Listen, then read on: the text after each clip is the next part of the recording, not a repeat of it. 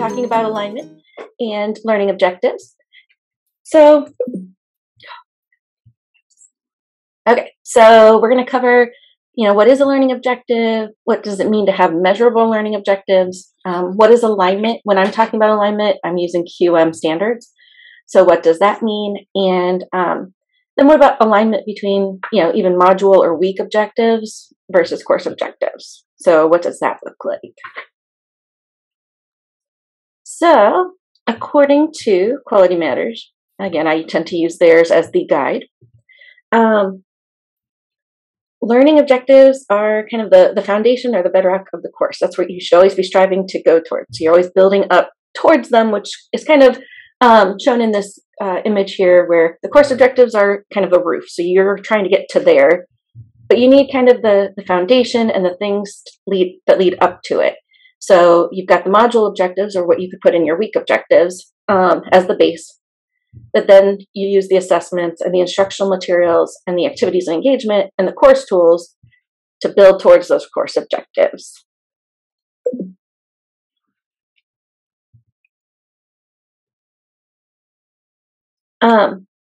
So when you're thinking about learning objectives, they should always be measurable. So they should clearly describe what the learners are going to gain from the instruction of the course.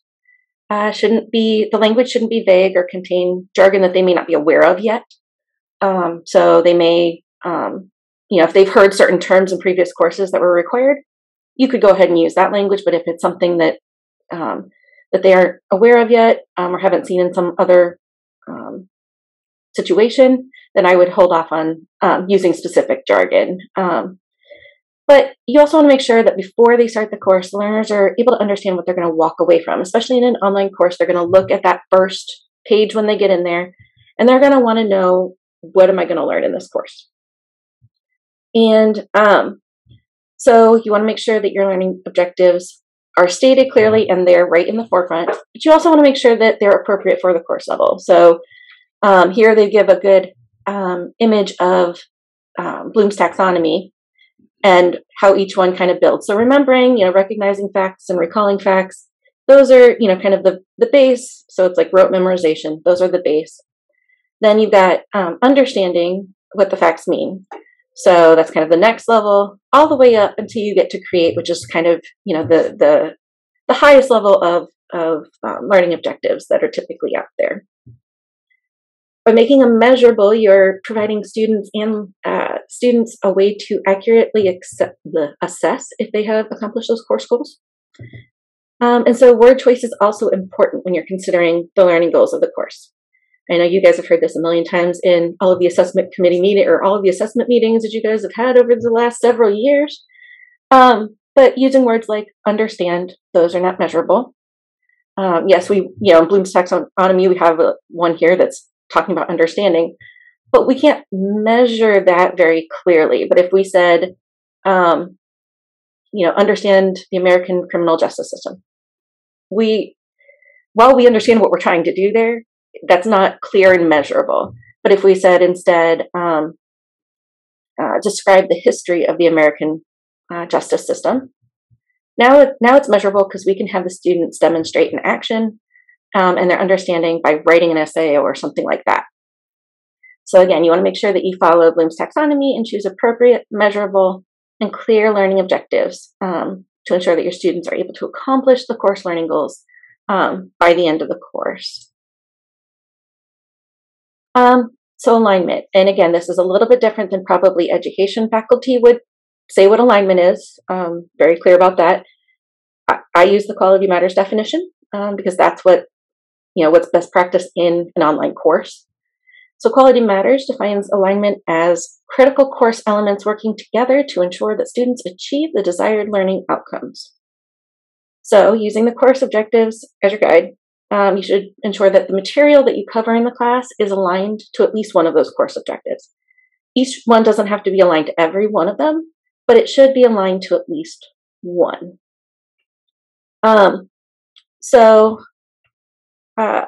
For example, if you were teaching an interdisciplinary class based on the question, what is normal?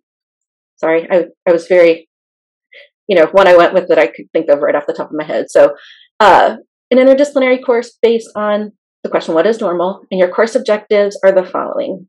So investigate awareness and sensitivity to the issues of those faced with mental and emotional disorders. Define the term normal to determine what is an arbitrary definition and how it affects human behavior. Evaluate differences in themselves and others, and examine different perspectives, writing styles, and audiences of professional articles and fictional works. So what types of learning activities or materials would you guys use, do you think, to reach some of these goals? So the first one, what might you do, to investigate awareness and sensitivity to the issues? And I'm asking, I'm not. Well, first, I guess I would start out by reading some stories about people's personal experiences. Mm-hmm. And maybe even, this would be kind of advanced, but maybe even try some interviews with people. Mm-hmm. Mm-hmm. Yeah, so, if they do interviews and do some type of write-up around that, and they do some reading and materials to prep themselves, to investigate it, I think that would be a really great way to meet that objective, and using learning materials and activities to get them to that point. Paul, did you have anything, or did? Yeah, no, I mean, just the things mentioned in the last bullet point there, especially that both the professional articles and fictional works, I think would be useful to go together. Yeah, so making sure that your readings are, kind of aligning and giving those different perspectives. Mm-hmm. And again, professional articles so that they can, since we're having that as part of the goal, they can see all of that. What about defining the term normal? That particular goal, what could we do there? Well, both kind of technical definitions from maybe different disciplines, but then also exploring kind of popular notions of that, or how it's reflected in how people act, actually. Mm-hmm. Yeah. And then the evaluate one.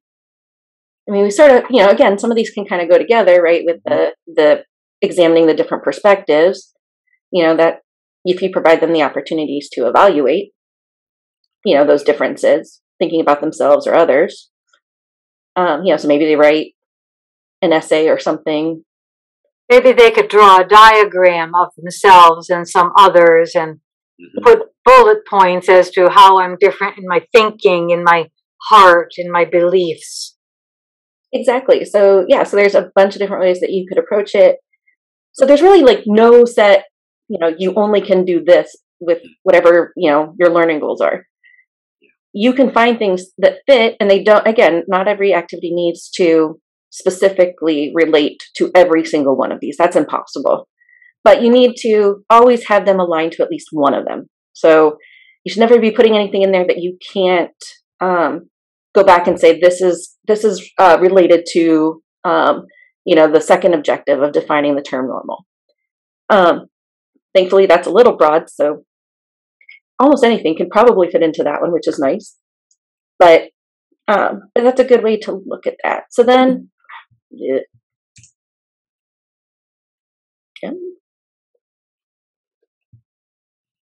we go. So examples that I put in here. So for that first learning objective, students could read an article or a textbook chapter that focuses on the issues with mental and emotional disorders. For the second objective, students write an essay about a definition of normal, which we discussed. For the third objective, learners could watch a video and then write and respond to their peers in a discussion forum about that video. So there's interaction, because again, even in an online course, you want to still have them interacting with each other. And then, for the fourth one, learners could read and watch a variety of stories through YouTube and articles and those readings that we talked about to learn more about other perspectives. Okay, so course objectives and module objectives. So you want to ensure that your module objectives also align to your course objectives. So you could use the same objectives in each week that you have as course objectives, But I would typically recommend choosing 2 or 3 new learning objectives for that week. So module or week objectives, because that will break it down. So you're breaking down those course learning objectives a little bit, which provides students a chance to, break it apart and build it back up. So, so you want to make sure that what you're choosing, though, still aligns with your course level objectives. You don't want them to be, if we're talking about the What is Normal course, you don't want it to be, let's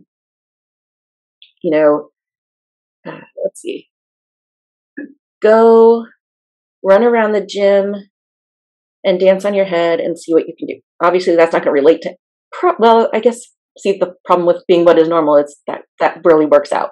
But you want to find things that are going to align to those course level objectives. So, what, for looking back at those course level objectives, what kind of smaller module level objectives could we break some of these into? And again, you want them to still use that same kind of language of Bloom's taxonomy. You still want them to be something that's measurable in some way, shape, or form. Did they do the reading? Did they write an essay? That kind of stuff. So if we look at that first one, which is the investigate awareness and sensitivity learning objective, if we wanted to break that apart a little bit, what could we create as a module objective one week? And I guess I use the example here of if you're looking at adolescents with autism spectrum. So we narrow it down a little bit because that week's module is on, adolescents and autism. Yeah. So reading a story, maybe a children's story that tries to address it. Mm-hmm. Yeah. So a children's story or a play. A play. A great play. Great play. A wonderful book like Curious Incident. There you go. It's a great play too. It's a phenomenal play now. Yes, it is. I was like, got to see it in London. Thank you, Paul, for that. How about the second one? If we do define the term normal to determine, and we're still using that same adolescence with this is our module 2. So we've probably addressed this a little bit in week 1. Maybe in week 2, we're going to find more definitions for normal so that we can start comparing and contrasting what other people think. Yeah, so maybe for this week, what is, how might you could do something, change the module objective to be something along the lines of define how adolescents with ASD might define the term normal, and then you can have, examples of writings or videos or anything that you could bring in to show them, and demonstrate that. So then again, they could write a short essay, they could do a discussion forum where they're making their own definitions and, communicating with their peers. And then how about the third one with evaluating differences? How about mutual interviews? You put 2 people together and they interview themselves and they have the same set of questions that they can compare and contrast. Yeah. So, if you're going to find 2 different normals right there. We know that because nobody has the same life experiences. So, here's a great opportunity for them to learn. Thank you. That actually gives me an idea for my class that's coming up next week. Thank you. I was trying to figure out what I was going to do in class. And then how about the fourth one when we're talking about adolescents with, ASD? So examining different perspectives. Well, maybe parents would have one perspective about a child with ASD. Maybe a doctor would have another perspective and write about it in a different way.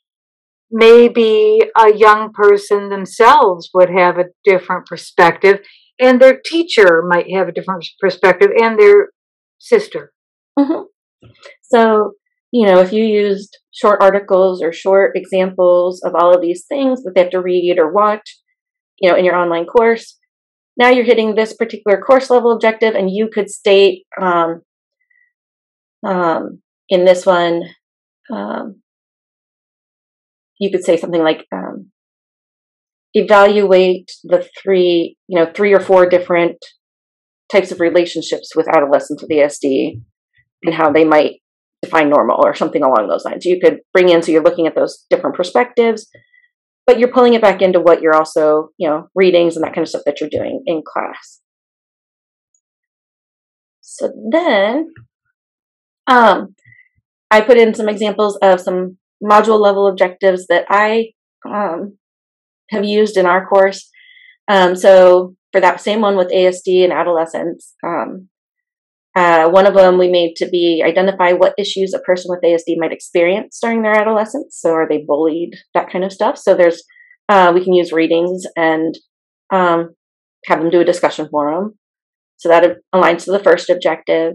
The second is explain what normal might mean to an individual with ASD and how that compares to your normal. So comparing it to themselves. And that one actually hits both the course levels objectives 2 and 3. So those middle ones, that actually hits both of those. And then for the third, you could do examine the differences in perspectives of DJ Savarese and Jesse Saperstein's adolescent years experience. So there, so there's two people who have lived through adolescence in different ways. And so what are their perspectives and how can they compare? And that one aligns then to that course level objective, the fourth one. I would normally say when you're doing an online course, and I'll show this in a second, when you write out like the course learning objective, the module learning objectives, and any assignments or readings that you want them to do, I would identify what each of those activities aligns to. So like the course you see here, I've got for the course learning objectives. So these are the module learning objectives, but afterwards I say in parentheses, course learning objective or CLO 1. And the second one, CLO 2 and 3. You would actually put that in your Moodle site after every little assignment so they know how you want them to do. So where it aligns to, so if you wanted to say, I don't understand how this relates to anything, you can quickly point out and say, here's exactly how it relates. And most of the time they're not questioning it, but this way they're good to be able to see that. So, okay. One quick note that we do have our next online bootcamp workshop, November 3rd. It'll be about organizing and laying out your course. Let me go over here and bring up. Okay, so here I started to build out a little bit that Theater 150 course that we are kind of using as the example as we go throughout. So to start, right now, I'm going to start at the top and kind of work our way down. So at the top, and we're working on creating a new template for Moodle that everybody can use that will have some of this information like right at the start, that students have resources to, that kind of stuff. So we're working on that, but that won't be implemented until at least summer.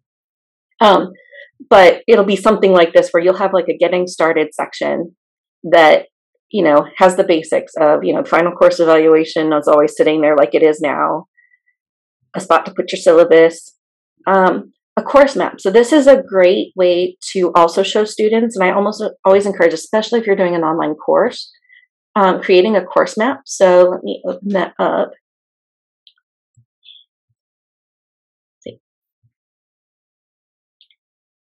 Because this starts to break it down. There it is. So this starts to break it down. So we have, this right now is just an example of I have an iPad course because I haven't built out entirely the theater one quite yet.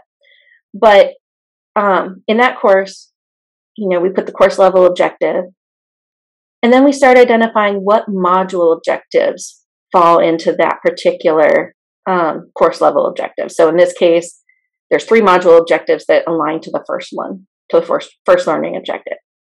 Then you put in what assessments or graded assignments fall under that first one. Assignments, same thing. And so instructional materials, so are they watching videos? And then the learner activities and learner interaction, again, like discussion forums, that kind of stuff is really you want to promote in an online course. And then what tools are you using? So in this case, Moodle, Apple Teacher website was being used, the iPad, Zoom, that kind of stuff. So in this particular course, we're looking at, how to use the iPad. And this, then we go down to the second one, and you see that for that one, we've identified even more module objectives, assessments, so on and so forth. So course maps are really helpful, and sometimes they help you kind of plan out what you're looking to do too. So if you want to just, either start here or with the syllabus is always a good starting point, like we talked about before. I can see that they'd be helpful for the teacher in figuring out assignments and making sure you have a nice range of different activities and that all your goals are covered. Mm-hmm. Do the students find them helpful? I have been in classes that have had them that are fully online, and being able to just go and refer to it to see, okay, did I miss anything? You talked about that. Is that in this week? Oh, no, we're okay. Okay, good. So I have always found them helpful to just kind of give me a kind of a guideline of how things are, aligning to what I'm supposed to be learning in the end of the whole thing. So, I'm sure there are plenty of students who probably won't even look at them, but in the end, I think it's good practice to have it both for yourself, and again, there are students who will look at it, and maybe it's just because I'm weird and like this kind of stuff. That's why I'm looking at it. I don't know. And then, so if I go back over to that theater course, we've got so that was the course map, the general technology stuff, the stuff that we already have at the bottom of the Moodle site as it is right now. So we're planning to just kind of move that up a little bit to make it faster and easier. And actually, some of this will be on the side panel. So then, the next section, talking about the course description, structure, and goals. So pull that language straight from the syllabus that we, use, and put in the course description, how you're going to structure the course. So, in this particular one with the theater one, examining historical plays, so starting with Oedipus Rex, going up to Curious Incident of the Dog in the Nighttime, because I ran up to that one when I taught this course, I was like, I like it, it's going. And then, what students will be expected to do being online. I still need to tweak some of this, I think, for this particular course, but it's, getting started, it's there. I can always tweak later. And then now that stuff is all on your syllabus too. Mm-hmm. Yep. So I can pull it directly from there. Do you think it's kind of good to break it out and put it on here again? Yeah. Because students, as much as we push them to read the syllabus and do all of the things with the syllabus, we want to make it as easy as possible for them to see it. And so putting this right up front. Now, there's a couple different ways we could do this. Like if we didn't want to take this whole section, so they have to continue to scroll all the way down every single time, we could take this information and create a page. So it's shorter so that you click on the link and it takes you in. But I normally think that adding an extra layer of clicking is going to make them less likely to look it over. Whereas this, as they start the course, they're kind of looking through it, and then they can start jumping down when they're feeling more comfortable with it. And there, of course, we put in those course goals and objectives, just like they are in the syllabus. And then what I did is I took those and I'm trying to remember why I did this. Let's see. So recognizing the conventions, investigating and examining. I started to break it down a little bit more for them, just to see more specifically what they might do. And then, as in any good course, and we'll talk about the course layout and all of that in the next one, but introductions, here's the introduction, how you want to communicate to them. These kinds of things are important. But if we jump down to that week one, I haven't done any of the other weeks yet, but I started with week one. So here, I give a description of what we're going to do. So the questions we might examine. So what is theater? Does theater still matter?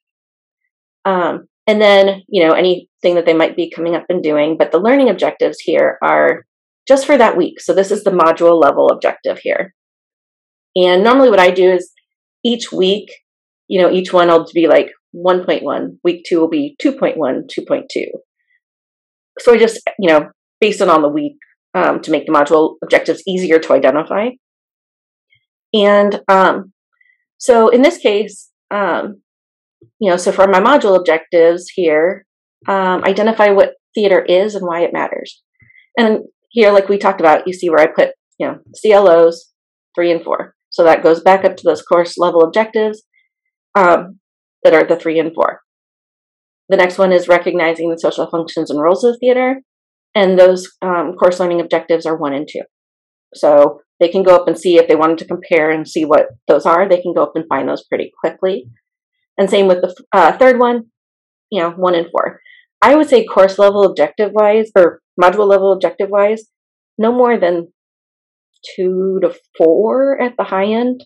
You don't need a million of them.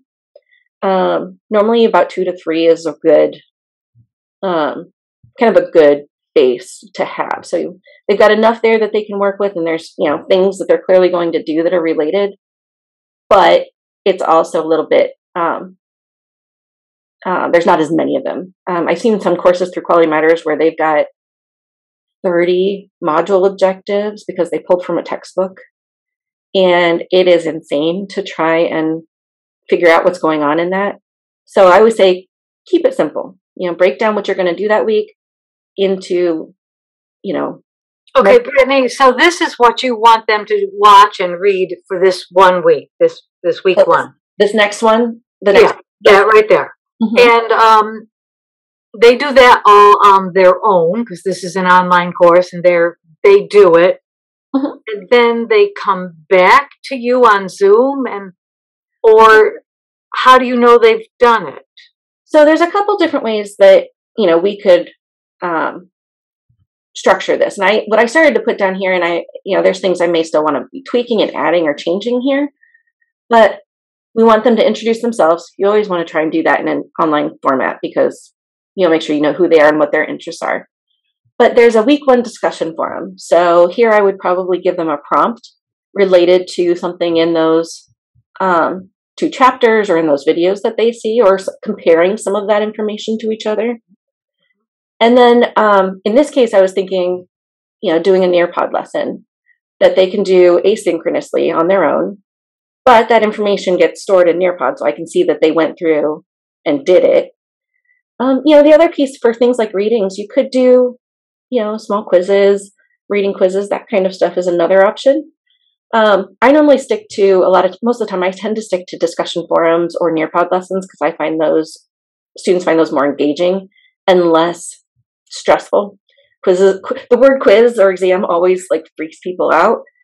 And I feel like I can get a better sense of what they've actually pulled from it and if they've really truly read this way, in a discussion forum or in a Nearpod lesson, than I could just having them do a multiple choice quiz or something. That would be a little bit harder to tell. And then, right. But are these? Go ahead. Are there points for each form? Okay. Yep. Yeah. And they would know what the point value is for everything. Yep. So, So here, for this one, for example, let me turn editing on, and I might say in this one, I put the CLOs and MLOs on every section of everything. I might say, put it up here, but then down here where you've got the names of the assignments, and the actual assignments, I probably wouldn't put them on. I put them in here for now, but I think that takes it too far. Whereas having it up here in this first section is helpful. I don't think you necessarily need it again. But if we go into, let's look at this week 1. Settings. So this week 1 discussion forum, I normally do in a discussion forum the sum of ratings, and they can get 10 points for that particular discussion forum. So they have to do 1 original post, which is worth 6 points, and then 2 responses to peers. And I normally give your responses need to be substantive, and they should be probably about 50 words or more. Mm-hmm. So it's not just I liked it, it was good, as Rick always said. So this is if you give those guidelines in the description, it makes it clearer for them to know what is expected of them. But you say your original post needs to be 150 words or so. And if they're close to that and it looks like they've really read, they're going to get the full points. And then if they've done the responses and put in substantive responses, not just a 3-word response, they'll get the 2 points for those. So this is how I typically do it. And then I put in Moodle here, I put it in the discussion forums because I've got discussion forums weighted differently than some of the other types of assignments in here. So then if we go back out here, I think did I put it in let me see if I put in a prompt on this one yet. I did not put in a prompt on this one yet. So there would be a prompt when they clicked on that, that may talk about, what I try to do in a lot of these is have them talk about some of their experiences. How can they relate it to things they've seen or things they've done? Have they been to a play? Did they see this happening? Can they see, are they from a different culture? Can they talk about, how that's impacting their view of what they're reading? Those are the kinds of things I try to bring in so that, again, the more you can make them relate to it, the more likely they're going to continue to be engaged with it. And then they had to do the other thing they had to do, I haven't put the Nearpod lesson in here yet, but the script ideas, they had to submit their first, or the scripts that they were considering for their project that goes all the way through the course, which is the critical play analysis one. And so for that one, they had to submit 3 titles of plays. They had to do a little bit of research, find 3 plays that they might want to explore, putting their first choice as number 1 and then 2 other options. And, honestly, most of the time they all get their first choice because most of them don't choose. There's enough plays out there that they don't choose the same. But I always say put 3 just in case somebody decides that they are going to do 2 and we're not doing the exact same thing over and over again. So that's kind of, just kind of how this week is set up. I haven't done, and there's, more that'll keep being played with and tweaked. 2, I've outlined the topic areas right now, based on what we had. And then I started to put in some of the assignments, but they're not fleshed out by any stretch. So right now they're just like, okay, no, this is happening in week 2. Okay, it's in there. But this first one, I tried to build out as much as I could, to give an example. So again, for learning objectives and course level, for module objectives and course level objectives, the module objectives should still be measurable, still be easily, not contain jargon, easily read by even non-English speakers for the most part, but they still need to align up to those course level objectives. So if you can say, yes, identifying what theater is and why it matters aligns to, so that one aligns to, which one? 3 and 4? So that one aligns to examine the impact of theater and appreciate and become knowledgeable, active, and reflective participants. We can say that particular module objective would meet those. So it's basically module objectives are taking the larger picture and breaking it down into subsections for each week or each module, however you want to structure it. Does that make sense? Yeah, absolutely. Are there questions or? No, we interrupted you kind of as we went with our questions. And that's what I want you to do. So we're good.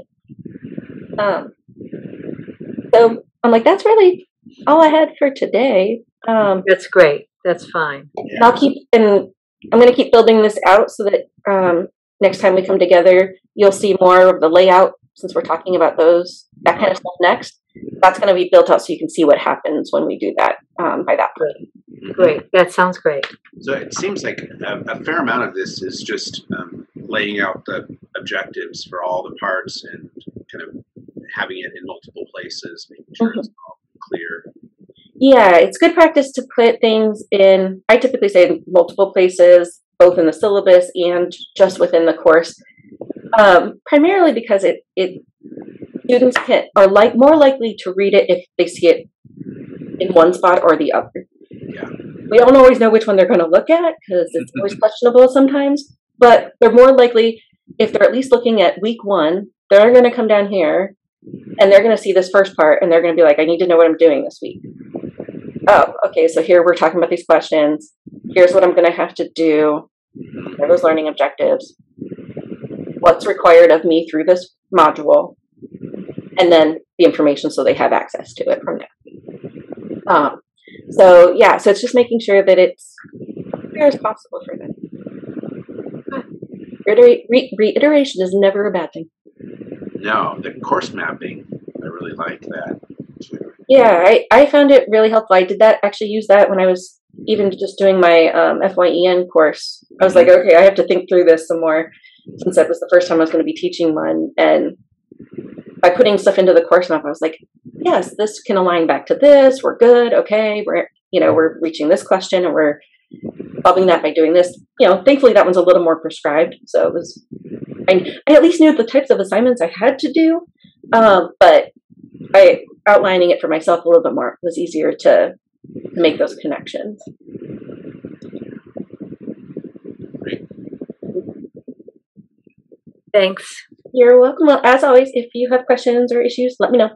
And I'll be contacting you for some help, Paul, too, with my honors class. I really haven't gone any further with my syllabus yet, but I have my book, and so that is my next thing to really get on that, and I'll give you what I have for your opinions. Yeah, we have time. I have 18 students and a wait list of 4. Wow. I'm glad of that, but we actually need big space for everybody, and everybody needs access to a sewing machine. So I just bought 3 more used machines, but they're used behemoths, so enough said. Wow. They'll be good, in other words. Yeah, that would be. So, all right. Bye, everybody. Right. Have a good one, you guys.